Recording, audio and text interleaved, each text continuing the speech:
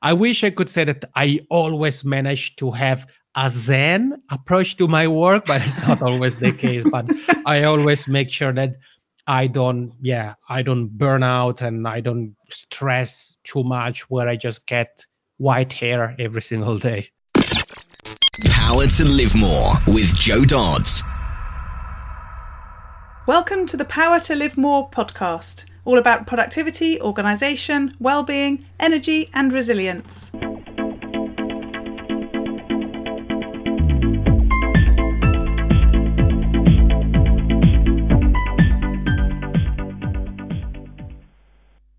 I'm Jo Dodds, and I started this show to enable interesting people to share their stories about how they use their power to live more, and by that I mean to do the stuff that they want to do more than the stuff that they need to or should do. It's about creating a life for yourself where you have the energy, health and space to be happy and fulfilled, spending your time as you'd like, whether that be at work, home or somewhere else entirely. That's your choice. Hello. My name is Ellie Dodds and I'm co-presenter, and today Joe's interviewing Yann Ilunga of Podcast Growth Mastermind. Joe joined Yann's Facebook group to connect with other podcasters and to find new people to interview, and Yann was kind enough to agree to be our first interview from there. Yann is a podcasting consultant, systems strategist and international speaker who helps business owners fill their pipeline with podcasting, automated systems and podcast guesting. Originally from Switzerland and dubbed one of the unicorn-level digital marketing experts, he's the creator of 4 podcasts and the founder of what Forbes dubs podcast community to join in, the Podcast Growth Mastermind. Back to studio. Today I'm interviewing Yann Ilunga of Podcast Growth Mastermind, which is where we met, although we can't quite remember how I ended up in Yann's group, but here we are, and I've already told him I'm feeling a bit sort of, because he's a bit of a professional podcaster. So welcome, Yann. Thanks for joining me. Ooh. Thank you, Joe. I'm excited to be here. Looking forward to it particularly because of one of the descriptions you used when you sent me your bio. So I'm going to see if you're going to use it, because if not, I'm going to ask you to talk about it in a moment. So start by telling us a bit about who you are, what you do, and where you do it. Yeah, absolutely. It'd be my pleasure too. So my name is Yann Ilunga, and as some people may have noticed, I have this funny macaroni accent, and that's because English isn't my mother tongue, but Italian is. I'm originally from the Italian-speaking part of Switzerland. I have an academic background in communications. So communications is what I majored in both at bachelor and master's level, or undergraduate and graduate level for our American friends.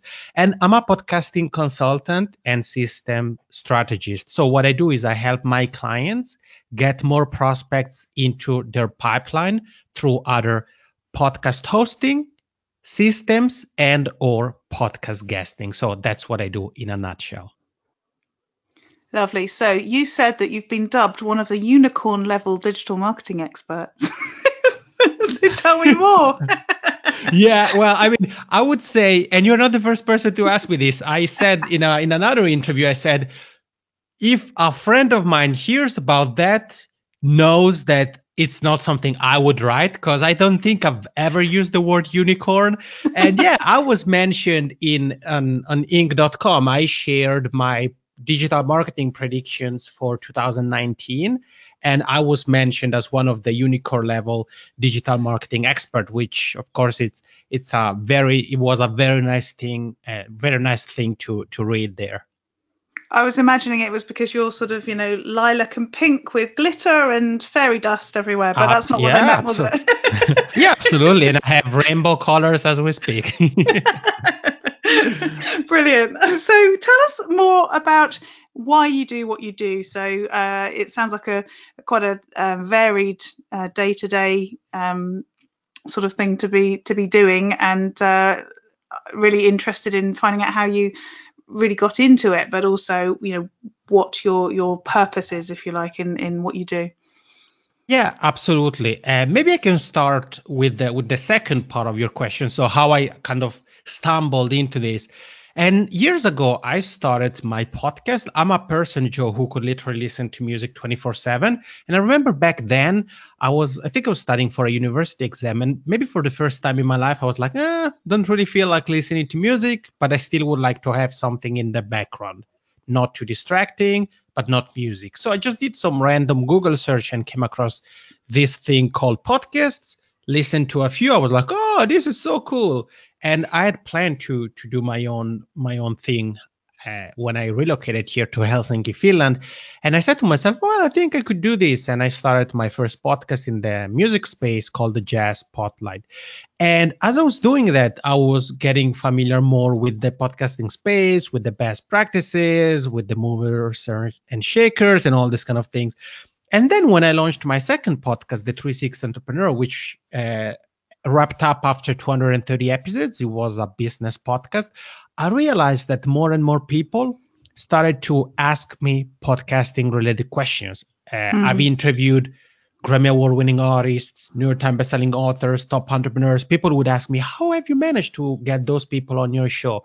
What microphone do you use? I want to start a podcast. What would you say is the best format? And at some point, I realized I was focusing on digital marketing. I was doing some consulting there. I was developing websites. And then one day I said to myself, wait a second, every week I'm answering podcasting related questions, whether it's by email, after interviews, via LinkedIn, Twitter, whatever. I said, I had to take a second look at podcasting. And that's how I decided to really focus shift the focus of my work or of the content I was creating and everything really, and put that more on podcasting. So that's how I became a podcasting consultant. Now, in terms of why I do what I do, is because I think that audio as a platform and podcasts as a medium can be a very effective asset for consultant, for business owners, for podcasters, for authors, almost for anybody really. But I feel that there are obstacles that kind of take people back or hold them back from achieving different things. I mentioned, for example, fill the pipeline. So I try to focus. There are many different things I could do. And sometimes with certain clients, I do work that I don't do with other clients. But the main focus for me is to try to help people leverage audio as a medium in combination with automated systems to actually get more prospects to gravitate toward them, so that then they can have conversations that ideally lead to a sale. Yeah. So audio is or rather podcasting is becoming, well, they keep saying it's like the next big thing, in the same way that they've said video is the next big thing for about the last 5 years. Right. And then the Snapchat was, and yeah. But it's still, when you talk to people, a lot of people say they don't listen to podcasts. I think there's people like you and I who probably listen to tons of them as well as making them, and other people who don't listen at all. And that's, I think, in the majority. When I speak to people, they're usually, oh, how do you do that then? Where can I find that? I had it yesterday. Yeah. In fact, I talked about the Engage with Success podcast that I do at a conference I was at yesterday, and somebody said, where can we find it? And I would have already looked on iTunes or Apple Podcasts or via the Overcast app that I use for my podcasts to see if I could find it during the conference without needing to ask that question. And yet people do ask that question, which says to me that they're not particularly podcast listeners. So is it growing as quickly as we're being told it is, do you think? Or is it only in certain sort of groups of people? Because we are in our own little bubbles, aren't we? Yeah, absolutely. And it's a great question. Well, I would say to your comment, Joe, it really depends on the target audience. And I can see that very well because I've created different podcasts in different spaces. So for example, what you just the scenario you painted about you being at a conference and people asking you, what's the podcast? Where can I find it? And so forth. It's a question, or are questions I need to address when it comes to promoting my music podcast, the Jazz Spotlight. So there, I really have to keep into consideration the, let's call it educational aspect. So give people access to podcasting. How can they practically do that? Whereas with another podcast of mine, the Podcast Lab, which is my main show, it's all about podcasting. That's something I don't even keep at the back of my mind, because I know that 99% of the people who listen to that show are already familiar with what a podcast is and what are the basic steps to consume a podcast as a listener. Now, to address your question, Joe, I think it's a tough one, because when we're getting data, and you're in the UK, I'm in Finland, most of the data tends to be US centric, which obviously makes sense. But then I can say that I definitely am seeing more of a growth of, I'm not going to say only podcasts, but really audio content as well. For example, here in Finland, it makes me smile when now I see on TV, on the screen in the metro, on buses, commercials or TV ads for audiobook platforms and websites. And it makes me smile because I'm like, oh, finally, audio has arrived here as well. When something like Audible, for example, it's something that I've been using and I've promoted through my podcast for, I would say, at least 2 years. So there's definitely signs that audio is becoming more and more an important sphere here in Europe. But I definitely believe that if we look at the data available, if we look at something like Apple Podcasts, we see a growth of the podcasting industry, also for the fact that if I compare the new and noteworthy section of Apple Podcasts, when I launched the Jazz Spotlight, I think it was spring of 2014, out of 10 podcasts in that section, 9 were hosted by an independent podcaster like you and I, Joe, and maybe one by a media corporation or a celebrity or something like that. Whereas now the numbers seems to be going the opposite direction. So if you look nowadays, most of the podcasts featured there are actually podcasts by professionals, whether it's a news outlet that starts a podcast, it's a celebrity, an athlete or something like that. So I think that those are signs that there is more and more interest in the podcasting industry, and that will probably lead to a more and more to a bigger growth for the space, in my opinion. Yeah, interesting. It's it sort of, to me, adds into the whole productivity discussion as well, because one of the reasons I listen to podcasts and I actually don't really watch video is that I like to do that, the listening, that is, whilst I'm doing other things mostly. Mm-hmm. I don't think that's typical, but that's why I do that rather than the video. And in some ways, thinking about the whole sort of overwhelm that we have with the media and digital and email and video and, you know, TV and streaming and films and all that sort of thing, I sort of wonder actually if, whilst I think the audio development is a great thing, actually maybe it could work the opposite way. So we have too many people multitasking. That's true. So let's talk a bit about how you organize yourself. So what you do to deliver the podcasts and the services that you do for your clients, but also make sure that you're, you know, doing things without being overwhelmed, unless you are, in which case we can talk about that instead. No, thank God I'm not overwhelmed often. I actually went through a burnout some years ago because I was studying at university, I was working, and I reached a point where I was like, yeah, I really needed to literally unplug for a few weeks. So I've definitely learned my lesson. Mm-hmm. In terms of how I kind of prioritize what I do, how I organize my tasks, what I need to deliver and everything like that, I try to keep things simple, and I try to break things down into 2 levels, macro and micro. So I look at what the yearly goals are, the quarterly goals are, the monthly goals, the weekly goals, and some days I have the daily goals. Personally, I've experimented with different ways of carrying out my work, and I found that the one that works best for me isn't to have planned. I know of people who have planned every single hour of their day. So for example, they say, okay, from 7 to 8 I have breakfast, from 9 to 10 I listen to podcasts, from 10 to 1 p.m. I work, from 1 p.m. to 2 p.m. I have lunch. I've tried that for a couple of days. I was going nuts. So for me, I found that really organizing my work on a weekly basis makes it more I feel more effective. So for me, it's about the macro and the micro. So obviously, achieving the micro goals take me one step closer to achieve the macro goals, the bigger goals. So that's kind of how I go about it. Mm-hmm. Yeah, so I think you mentioned earlier about having those sort of monthly, annual goals and that sort of thing. Mm-hmm. How do you divide those up amongst the fact that you've got 4 podcasts and you're providing services for customers, and you've got your podcast growth mastermind Facebook group, you've got lots of different strands to what you do. How do you set those goals, and how do you then make sure that you're sort of giving the right sort of amount of time to each of the areas that you need to?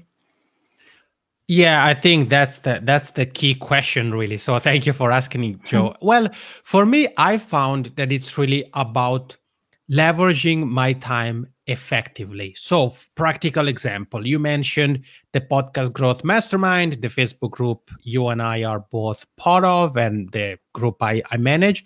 To manage the Facebook group and email, I have a very specific approach.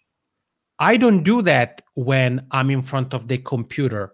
Most times I do that, for example, if I don't live downtown. So for me to go downtown, I need to take public transportation. So when I'm on a bus or in the metro or whatever, I have time to answer questions in the Facebook group or to look at my email. So I don't have my email open all the time. I have specific moments of my day. Typically, I do it after breakfast, after lunch, and then once in the evening, where I go through my email. So if there is something urgent, I can answer it there. Otherwise, I can answer it even the following day. And I use one app. I just love it. It's called Spark Mail. And the one feature I like about it is that it allows you to schedule basically sending your emails. I know Boomerang for Gmail allows you to do the same thing. And I like that because if, for example, I want to email you, Joe, and we are in 2 completely different time zones, and at the time I'm writing my email, it's nighttime for you, I know you're not going to read it. So what I can do is I can write it and schedule it to be sent at a time when I know you're awake. So that's how I go with those kind of smaller tasks. Going back to the Facebook group, one thing I also do, it's once a month, I spend about 30 to 45 minutes to schedule engaging posts. So that's, for example, welcoming new members and tagging them and use funny images, is scheduling posts where I ask questions, scheduling posts that foster engagement, that trigger the conversation, and things like that. So when it comes to my Facebook group, for example, I know that once I've scheduled that, my job is to spend a few minutes here and there, can be 5 minutes after breakfast and 10 minutes in the evening, to answer questions, comments, and things like that, so that it looks as if I'm always present. And the group at the time we're recording this is approaching 3,000 members, and I'm managing it by myself. And I feel that the engagement is there. So I've found this strategy or this approach to the group to be effective.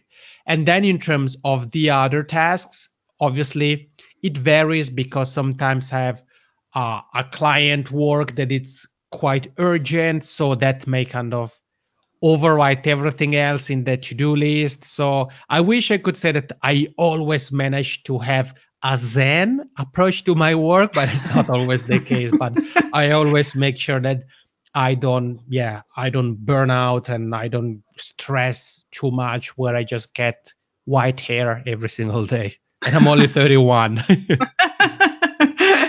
So you started to talk about tools. You talked about Spark and Boomerang, both of which I use for different reasons. What else are you using? Yeah, that's a great question. Some of my friends and people I'm in the mastermind with, monthly mastermind, they call me the tools guy because I always like to experiment with new tools. And for example, I think project management tools, I've tried 8, 9 different ones, but I think that's the key to find the one that really fits your style, because maybe you like the features of one, but you don't like the design, or you don't like the user interface, or you feel features are lacking, or things like that. So for me, the best way to find the things that really work for me is to test them out. So the tools I use, I mean, we could talk about tools the whole day here, Joe, but I'm gonna try to simplify. So what I use, or the key tools for my business, are Trello, which I use for project management and as a content calendar. Then I use Google Calendar. I don't think I have to add much about that. Then when it comes to my business operations, invoicing, keeping track of my clients' work, sending proposals, contracts, and all those kind of things, I use a different project management tool called Plutio. Ooh, And I've not heard of that one. Oh, you haven't heard of that? No. Okay. And actually, now that I think about it, I think the founder, I could be completely wrong, but I want to say he's from the UK. And well, then we mentioned Spark Mail. And then for all things social media, also there I've tried many different social media scheduling tools, and I'm in love with what I've been using now for, I think, a year almost, and it's called Social Bee. So I would say these are the key tools I use to manage my business: Trello, Google Calendar, Plutio, Spark Mail, and Social Bee. So you sound quite discerning in terms of the tools, and I think I've been quite similar in terms of project tools, particularly. What sort of characteristics do you look for? What turns you off a tool, and what keeps you with a tool? That's a good one, Joe. Well, I would say, because I'm on the go quite often, one of the must is for me to be able to use the tool from my smartphone or a tablet. And for example, I've used some project management tools which I thought were pretty cool, but they didn't have an app. And I was like, well, that's not ideal. I'm not saying that I would use Trello on my smartphone the whole day. I prefer a computer screen, but in case of an emergency, or if I need to tweak something or add a quick note or something like that, I know I can do it with the Trello app. So I would say that's definitely one deal breaker for me, because I've used tools where I wasn't able to use them unless it was with the web browser version on a computer. So if I would try it with the smartphone or tablet, would say, we don't support mobile devices. So I would say for me, that's probably one of the key things I look at. And then another one is integrations. So nowadays with tools like Zapier, it's relatively easy to make two different tools communicate with one another. But I feel that tools that have integrations within them, kind of their boundaries, are great. So for example, Trello has the power ups, and there is one called Butler for Trello, and I love it. And I think, as I said, Zapier is great, but I find that if I can do things inside the tool without needing to use a third-party tool, it's great. So for me, the mobile aspect and the integration/automation aspects are the two things I look at that make me go for tool A over tool B. Yeah, that's good to know.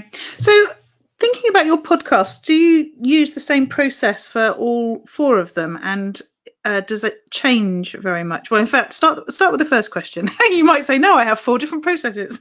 Yeah, exactly. I mean, the podcasts are different. So the 360 Entrepreneur, I don't host it anymore because it's finished after 230 episodes, and it was mostly interviews and some solo episodes.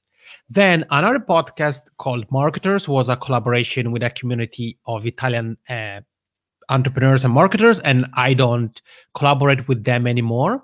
But for the other two, the Jazz Spotlight, which is mainly interview based, and the Podcast Lab, the processes are completely different for the fact that the formats are different. So, for example, with the Jazz Spotlight, it's mainly about preparing for an interview. And it's something to this day, I think, with my podcasts and virtual summit combined, I've conducted, I think, over 400 interviews. So I'm able to prepare for an interview even with just a few minutes. It's something I had to do in the past, for example, at festivals where maybe an artist tells you, no, I don't do the interview, and then changes his or her mind, says, well, okay, can we do it in 5 minutes?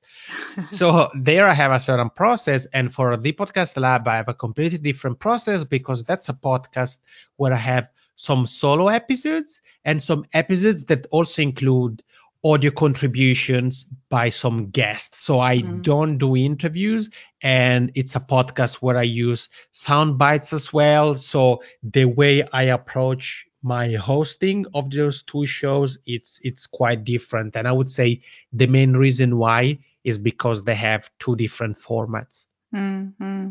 So the second question I was lazily getting into before I let you answer the first one. Do you find that those processes change, and if so, often or not? Because one of the things I noticed with my podcast, I've been running it now for, I don't know, 2 or 3 years, is I change it all the time because I find a quicker way of doing this or a different way of doing that. And I find it interesting just how fluid that is, even though it's a process.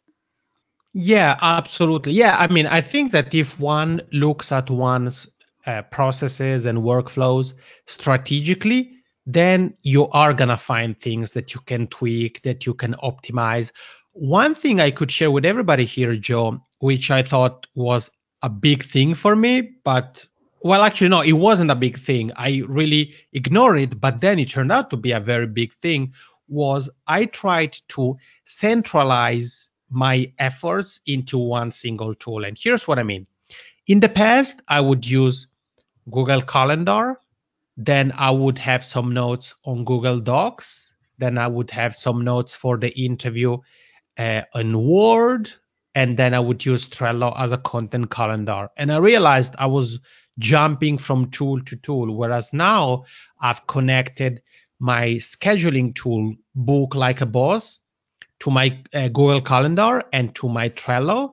And Trello is the platform I use. So if I need to take notes, I take them in Trello. If I need to write down some questions or talking points for an interview, I write them in Trello.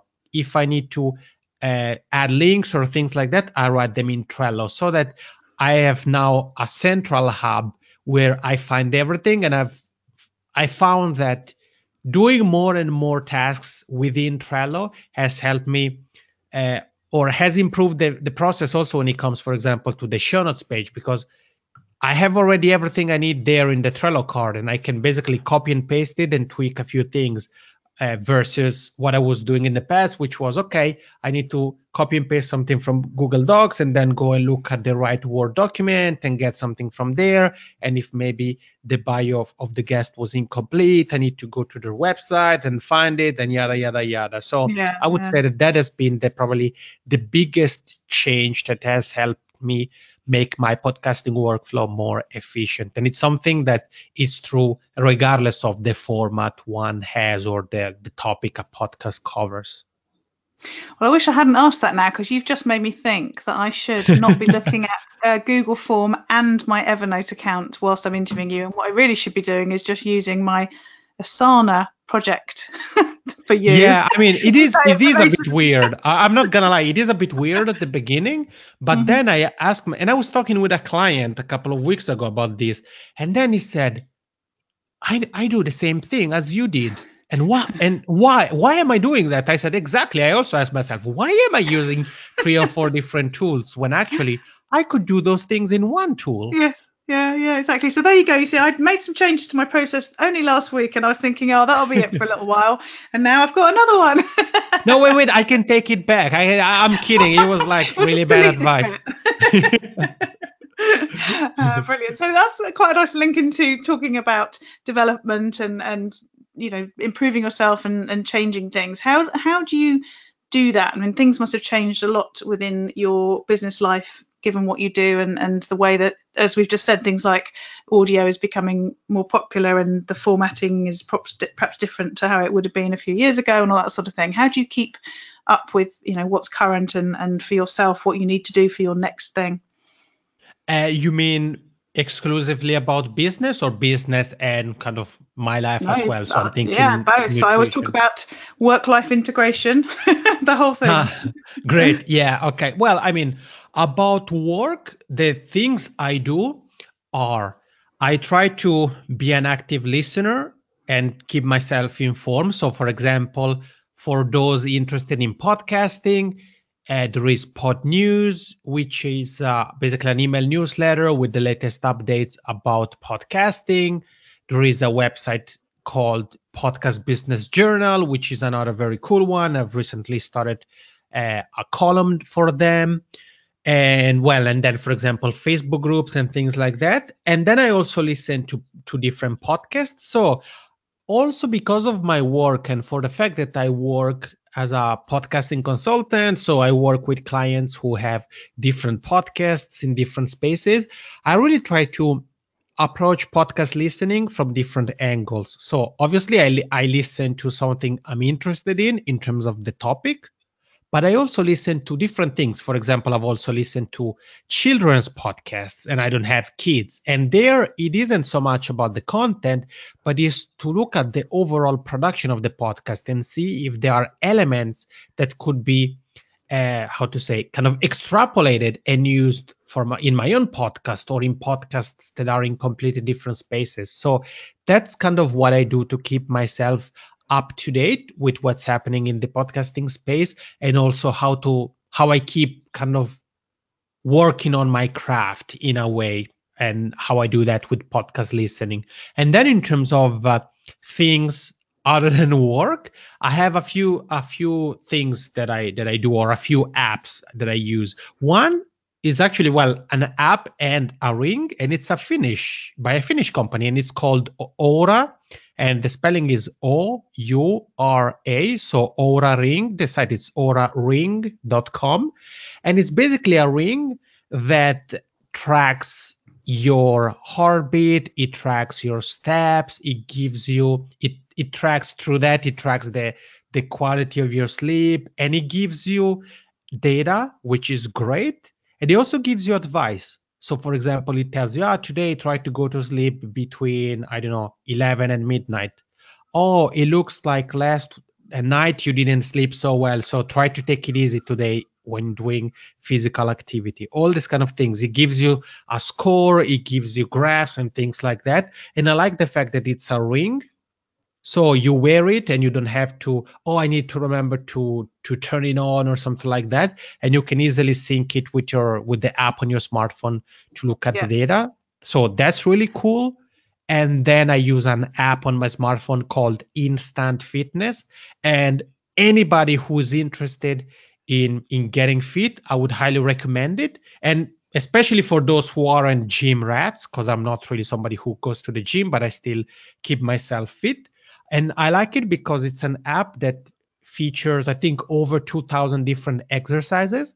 So you can do different exercises, or it also provides you with different workouts. So you can say, I want to work on, my chest or my thighs or my abs, whatever. And it gives you some workouts. So those have been pretty cool. And then the last thing I will add there that has been great, and I would highly recommend it, if there is somebody listening to you and I, Joe, who may have a little bit of a sleeping problem, and it's an app called Sleep Stream, and you can use it basically as a sort of, audio therapy. So you can have natural sounds, you can have music, and you can basically listen to that to relax or even to fall asleep. And it also has a timer, which is really cool. So you can listen to, I don't know, sound of the rain or waterfalls or the wind, and have the app turn itself off after 10 minutes, after 30 minutes or something like that. So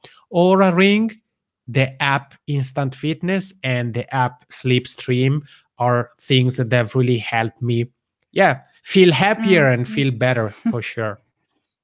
I heard of that ring, the Aura ring, through I think Dave Asprey of Bulletproof. I think they were on his podcast a good while ago. But if I remember rightly, I think they think that Prince Harry wears one. Exactly, he does, actually. He does. I saw a post as well. Yeah. So you're in good company there. And actually, I may be completely wrong, but I think we actually have the same model also, because it's the black and I have it. So I think it's probably the same. You're almost royalty. Not only are you a unicorn level digital marketing expert, you're almost royalty. Yeah, almost, yeah. Do you know, it's interesting listening to sort of apps and tools being sort of brought up on the podcast that I haven't heard of before, the latter two that you mentioned. I've just been helping my mother-in-law sort her computer out today. There was a problem with her virus checker, and she couldn't get into her Gmail because basically somehow she'd been logged out of it and then didn't realise that was the case. So every time she clicked on the shortcut that I've created for her, obviously it didn't take her to her inbox, so therefore she thought it was all broken. She is 75, but it sort of struck me talking to her, and you've just reminded me of how there's so many things that you can do. I mean, she said to me, I don't go on my computer anyway, my smartphone does everything now. And I thought, that's really cool when you're 75. But there's so many apps and tools and resources and things that you can use, technical term things, to do stuff, monitor stuff, learn stuff, help you with stuff. And so many people don't know about most of them because I guess there's so much out there. But it's just brilliant to hear about these resources from whichever route, whether that's through the podcast or through just sort of talking to people generally. But I do sometimes think, wow, it's just brilliant that we've got all this stuff available. And also, given I had the guy from BT round this morning looking at our internet that wasn't working, and we were talking about 25 years ago we used to have other phones with cables on, and things, we were just sort of saying how much things have changed over the last however many years. But it's almost like it's so exciting that there's so many opportunities. I always think to myself, I need to do blah. And I always think, there must be an app for that. And off I go off trying to investigate and find one because, normally if you've got a problem, somebody else has had the same problem and developed some sort of technology to resolve it, haven't they? So it's so exciting. But it's also, I sometimes think it's quite sort of sad and frustrating that so many people don't know, like the lady asking me about the podcast yesterday and where do I find it? And you think there's so much out there that so many people don't know about. Yeah, no, that's true. And I think I would say one thing, it's really easy to end down a rabbit hole trying to find apps that help you do certain things. And I've been down a few rabbit holes myself. But I think, for example, with the Aura Ring, I've only recently started using it for a couple of months. And I'm not somebody who's obsessed with numbers or data, and I've always listened to my body. So I do sports. I play floor hockey. I play football or soccer, depending on which part of the world you're in. Sometimes I like to go swimming. And I've always been somebody who has done sport, I would say, most of my life. So I know my body quite well, and I know when it's good to have one or even a couple of days without any particular powerful or hard physical activity. But with the Aura, I like that it really gives me actual information, and it tells me how much I should unplug. So I can still do it, maybe take it easy, maybe just walk, or maybe have a short swim or something, or no, okay, today it's a day where I should really take it easy, don't do anything but walking, but otherwise taking it easy. And those are things that contribute for sure to a better quality of life. So I'm not saying that everybody should have the Aura Ring or any other app, but I think it's also so that if you are having an issue, whether it's an issue or problems with sleeping, or it's about nutrition, exercising, relaxing, dealing with stress, dealing with anger, whatever. There are tools nowadays that you can really leverage that can really help. And oftentimes those are either free or they are relatively wallet friendly, which is also a pretty cool thing. Yes, yeah. So what about on those days where things don't go well, when you've had a bad day? Does your ring tell you what to do then? I never have those kind of those kind of days. What are you talking about, Joe? No, yeah, Because you're a absolutely. unicorn. Yeah, true. Of course. Yeah.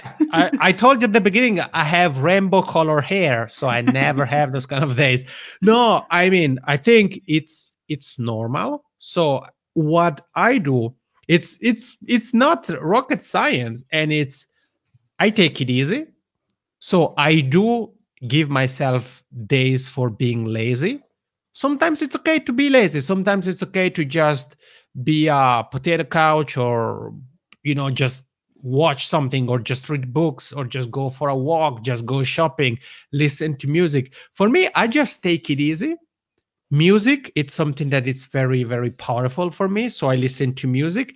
And also, one thing that I've realized is that oftentimes when I have days where things don't go right, what makes it worse is that I compare myself with other people. And I've realized that when you stop comparing your chapter 2 to somebody else's chapter 22, but you really focus on your journey, you immediately start to feel better. Why? The answer is simple. I use the word journey, and a journey, it's long and it's filled with ups and downs. And oftentimes we forget that downs are part of the journey. So I had a day, I think it was last year, where for no particular reason I was really without any motivation. There wasn't anything in particular that triggered that, and I was like that for most of the day. And then when I thought about this, I said, well, wait a second. It's actually okay to feel like this, because this is part of the journey. As that thought went through my mind, I immediately started to feel better. That awareness immediately started to make me feel better. So when things don't go according to plan, my advice is, first of all, take it easy, take a deep breath, do something that helps you unplug from a stressful situation. For me, oftentimes that's listening to music.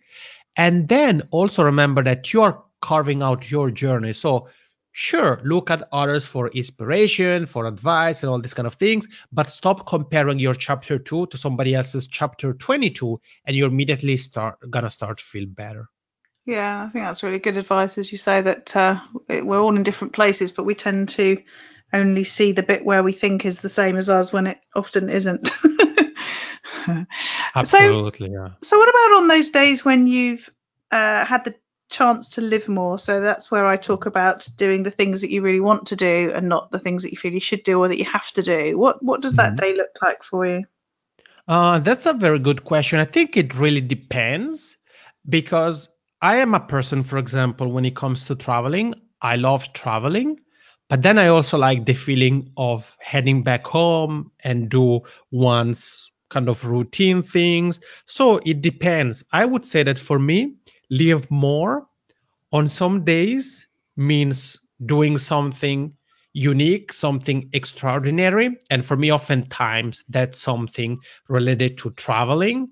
So it can be, for example, one thing that I'm really big a fan of are rooftop bars. So whenever I go to a destination I haven't been at, I always look at rooftop. First, I look at live music. So if somebody I know or like is playing, and then I look at rooftop bars. I'm not saying that I'm spending my entire vacations at rooftop bars, but I typically know that I go at least for a drink somewhere. So I say to myself, I like sceneries, I like landscapes, I like to take pictures. So why not to combine the two things? Yeah. So the doing something extraordinary could be sipping a beer, a glass of wine, a cocktail, a Coca-Cola, a glass of water, a cup of coffee, whatever, while enjoying a breathtaking view. It can be doing something like whale watching. I was in Australia a year, well, in the fall of 2017. And for example, there I went whale watching, which it's something I had done before, but I never saw the whales that close, up and close, really. And I managed even to take pictures with my smartphone. Very good pictures, very good videos.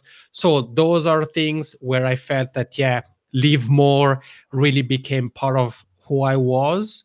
But then there was also days where I really appreciate the simple things I have, the simple things, and when I say things, I'm not referring to materialistic things so much, but it can be my health, it can be the roof over my head, it can be my friends, my family, my girlfriend, it can be anything. For me, I found that live more, it's kind of a combination of those two things. So on the one hand, it's do a sort of bucket list or once in a lifetime kind of a thing, but then on the other hand, it's also something that has to do more with gratitude of what is my, let's say, day-to-day life or ordinary life.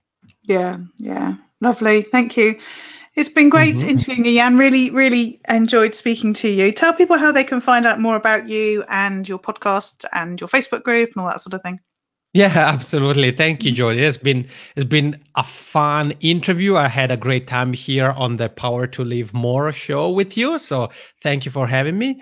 And in terms of where people can find me, my main website is yannilunga.com. I know you're probably gonna have the links in the show notes. And I'm all over social media, but I would say the best way to actually connect with me, connect with you, Joe, as well, and with thousands of podcasters and podcasting enthusiasts from pretty much all over the world, is to join the Podcast Growth Mastermind, which is a free Facebook group where we talk about podcasting. And if you want to join, you're more than welcome. And you can join by heading to yannilunga.com/community. So that's YANNILUNGA.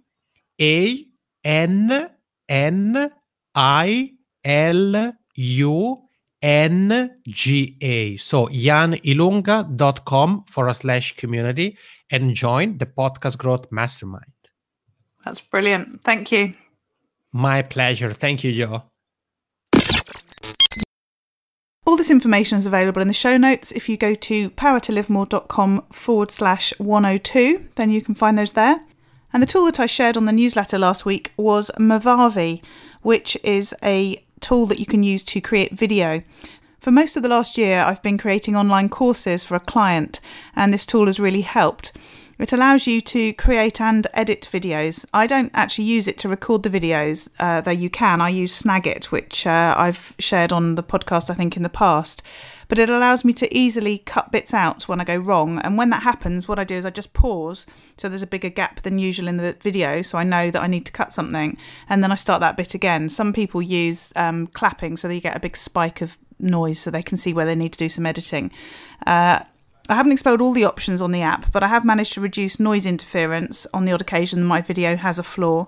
And it does have a lot of options to give you flexibility. I'm just working on the principle of just in time as usual, i.e. I don't find out what it can do until I come across a problem in my process that needs fixing. So I currently use it to chop bits out, and I can add screen images in. So if I have an image and some writing, and then I need the image to continue longer and record a bit more writing, I can do that, but that's all I've needed to do with it so far. I use it mostly on my laptop now, but it does work really well on the iPad as well, which I used mostly last summer when I was in the caravan. So if you go to movavi.com, movavi.com, then you can find it there. You may remember that I was doing a survey for home-based coaches and consultants to find out what people like and don't like about working from home and the sorts of support that people might be looking for. And I've had the results through for that, and I've started to analyse and put together a report on that, which I'll be sharing in a subsequent podcast. So thank you if you participated in that survey. And again, the show notes for this week's show are at powertolivemore.com/102. And we look forward to speaking to you next week. Use your power to live more.